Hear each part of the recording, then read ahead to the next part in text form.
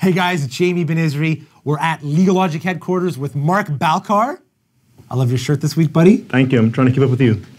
Mark, I want people to know who the real Mark Balcar is. Before he became a mortgage broker, you come with a lot of experience and a lot of good credentials. So tell us a little bit about what you were doing leading up to the time that you were in real estate. Quite a few things. I worked in the nonprofit sector, worked in public policy, international development. I taught. Then I got into public-private to healthcare. So I've kind of seen business from and the public policy sector from various different facets. So one of the reasons why I love to work with you and why Legal Logik loves to work with you is because you're fast, you're efficient, you have creative solutions, and I want to ask you 3 different questions about the kinds of clients that you serve. So I want to start with question number 1: the residential path or vertical. Tell me about and what kind of scenarios residents or people who have residential homes would call upon for your services.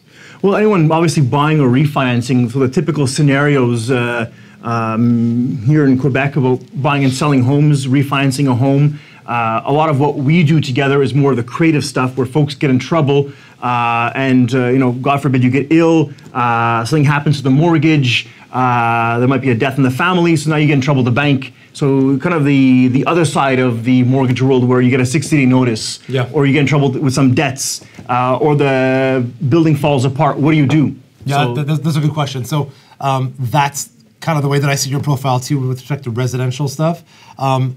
Question number 2, the second vertical that you like to play in is the commercial side.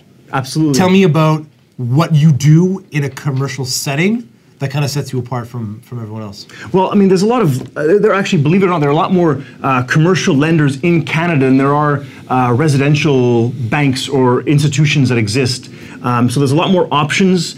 In terms of what I do, I love to finance buildings that a lot of banks don't like anymore. Restaurants, mixed properties, people with not AAA tenants in terms of small strip malls. I love that because there's a lot of lenders that do exist that I can bring a lot of value to the table to clients that need that. Or even construction. Yeah. Folks have a lot of buildings that are not being properly utilized. They could be standing vacant. I think that there's a lot of potential there with the right plan in place to redevelop. So thirdly, I want to talk to you about startups. Whether it's tech or whatever the sector, you often get involved in business financing, equity financing.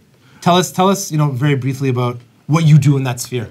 Well, because of my background from various different industries, I've really gotten into working with entrepreneurs through commercial financing, but also I've had a lot of clients ask me that they need financing for their business. And it could be traditional means through a bank, or they might say, Mark, can you help me find an investor that wants to be actively or less actively involved? So I'll go out and try to match an entrepreneur who has an existing business or a product or service, or it could be someone that's just coming out of the gates that needs to kind of formulate a team around them to get to market. So I'll kind of advise as basically a financing consultant in that capacity as well. Mark Balcar, thank you for being with me. Thank you. And maybe you'll get me one of those shirts next time we're on camera together. Absolutely, rock and roll. Thanks a lot. Logik TV, Mark Balcar, stay in touch. He's a great guy.